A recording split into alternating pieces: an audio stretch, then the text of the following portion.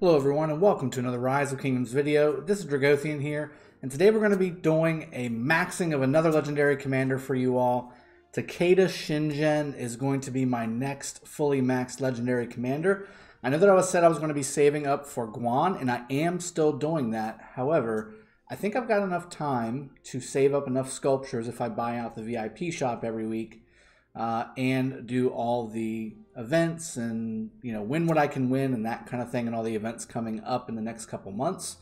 I personally won't get the third final wheel of Guan more than likely until a few weeks after KVK is over. So with having the wheel spins going for Guan and then also saving up about, I'm calculating I need about 350 to 375 universal sculptures to max him out after I fully spin the Guan wheels every 2 weeks or so whenever they come out. So I want to make sure that I have enough for that. But Takeda is going to be an absolute beast on the open field with my full cav marches along with my full infantry marches.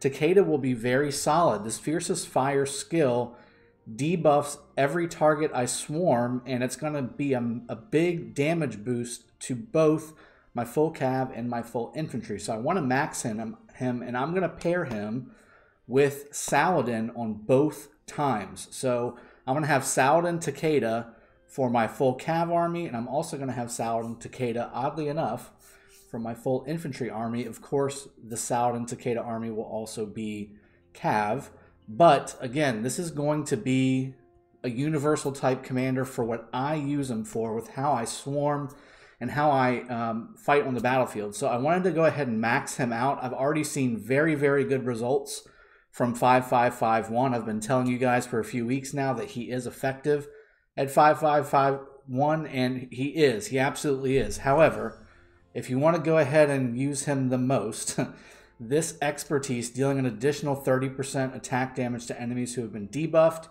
and then also this little bit of extra tankiness that we get from the fourth skill with the skill damage taken reduction and the 10% chance to reduce normal and counterattack damage by 25% each. Pairing him up with Saladin Takeda is going to be absolutely nutso crazy tanky. And I'm going to show you after I max him, because it's not going to take too long to max him. Otherwise it'll be about a 3-minute video and this will be all over. So I wanted to show you how I use him as well. And really, I'm going to show you against some barbs, but maybe there'll be some folks from K96 that want to pop out and do a one-on-one. I don't know. We'll see. We'll see. I've been playing fun and sharing our culture with them all day, and I've gotten a few messages from all of them. They seem like really nice people. But yeah, so let's go ahead and max him, and I've got 350 saved up, which will be enough, and then some to go ahead and max Takeda out. So there's one skill. I've been saving these for a few months, guys. Sorry to see them go, but I can use Takeda right now, and I think I will have enough to go ahead and max him. Why isn't that working? Exchange. Oh. I already did it. Sorry. Talking and doing things at the same time. Not exactly the best. Alright, so I'm going to have 40 sculptures left over, which is fine. I've got 20 more to buy from the shop here in just a moment. But this is going to be 5 of 5 here. And then now we're going to go ahead and max this puppy. He is an absolute beast on the battlefield. And to be honest with you, I did some testing, obviously, 5551. And I know those events that are out there for the barb killing event.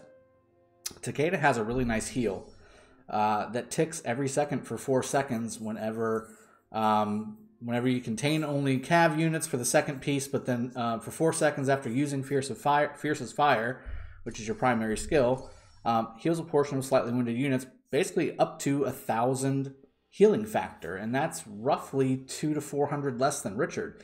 So it's not bad at all. When you pair him up with Saladin, he's kind of like an anti-skill Richard Charles combo almost, but you're fast and you've got cav and you have a nuke. So really neat stuff. Even like a Richard Alex is a good comparison with the heal and the nuke and everything. So this is really good. I think this is going to be a really good combination on the field, and this may actually be a really good combo for Sunset Canyon as well.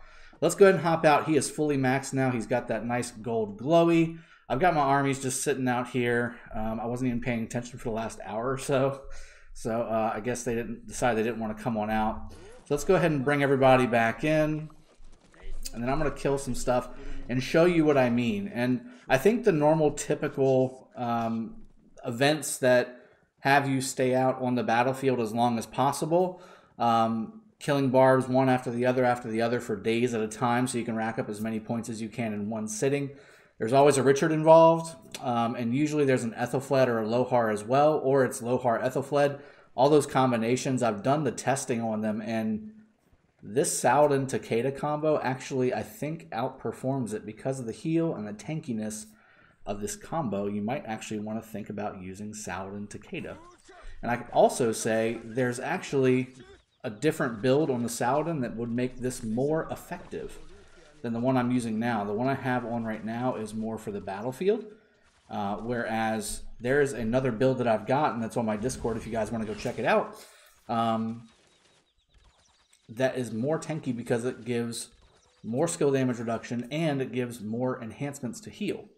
So this one right here is going to be just a normal, and of course you would use, for that type of event, you would use a 50% because you want to stay out as long as possible. I'm looking, yeah, there's a 30 over here. Let's do it on the 30 just to give you really a worst case scenario, I guess, because when you're doing those events, usually you're going to be doing the maximum of 25 Barbarian, but really neat. And if you haven't seen the skill animation for Takeda, this will be another way for you to take a peek at it. So Saladin Takeda, here we go. Let's go ahead and pop it. And again, like, look at the damage that I'm taking. It's very, very small amount. And once I cast this Fierce's Fire skill, the healing is going to start pouring on. You can see it already starting to tick there. It goes tick, tick, tick, tick. And then once the skills are rolling, it starts ticking like crazy. It's just non-stop ticking of health. And as you can see, I'm not budging at all. Barbarian down. And just like that. So 49 severely wounded, which is not much at all. And slightly wounded 26-17, but healed 25-26. So I think with a fully maxed out 310,000 army, that should be right around equal. And again, I mean, the amount of damage I took was very minimal. Took out that Barbarian very quickly. The same thing happens on the battlefield. I used this against an infantry army and absolutely shredded it. So really good combination. I think this is a really good setup that I would use and I will use as my pairings. I think that at the end of the day, using this as a complementary debuff slash buff slash tanky army, it kind of gives you the flexibility of having an infantry style army in a full cav group, which is what I'm going to be using him for there. And then when you're using my full infantry army setups that I've given you guys, and I'm going to do some more updates videos on those too, you can actually run this with the full infantry army because of the debuffs that you give to the normal and counterattack damages of infantry. It doesn't matter that this is a cav group. You just need to make sure that you don't let this army go too crazy and go too far ahead. That's the only thing you really have to manage. Otherwise, you can basically use this group as a fast infantry group, which is how I'm going to be using it. And I think you guys would really enjoy using it that way too, because really, this is a solid combo, guys. I'm really excited about how this is going to be working.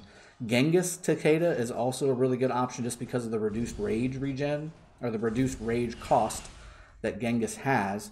And that was a smaller one. Let's take a look at that one. So we didn't get that second heal off, so we didn't have the same equal amount of heal to slightly wounded, but you can see the severely wounded is a lot lower. So if we were to go to a bigger army again, I think that we would actually, at the end of the day, give those slightly wounded back and put them back in our army. I think this is a really good combo. Like as you can see there, I've killed 2 barbs and I'm only down about 500 total units. And when you've got an army of 310,000 at your disposal, when you're doing it nice and proper, I could really see that this thing could last a long, long time. Let me kill one more before I go ahead and wrap the video up, just so you guys can see. And I guess while I'm killing this last one, we've got Zone 5 passes coming up in the next few days. We are going to be streaming that live. I'm going to try and put a delay in there so that what you're seeing is a little bit behind, so I'm not giving away anything as far as battle strategy or real-time combat stuff. If I can't get that done, I think I can, but if I can't get that done, then I'll likely record, or I will likely, just record that stuff and then go live whenever it's a lull time, which I don't see very much of that happening. As you can see, again, we overhealed on that one, so 27,626 heal and 2274 slightly wounded. So we got all those back. Now we're back up to just having 146 units down. So really, really good. I mean, this is a good combo, guys. If you have Saladin and now Takeda maxed out, this is a really, really good combo to use on the battlefield. PvE, PvP, doesn't matter.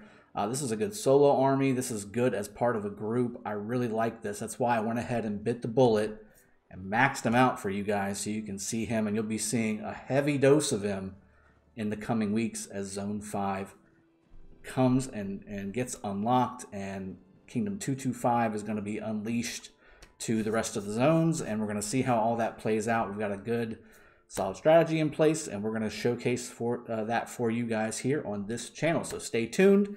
I hope you enjoyed. Cheers, and I'll see you all next time. Take care.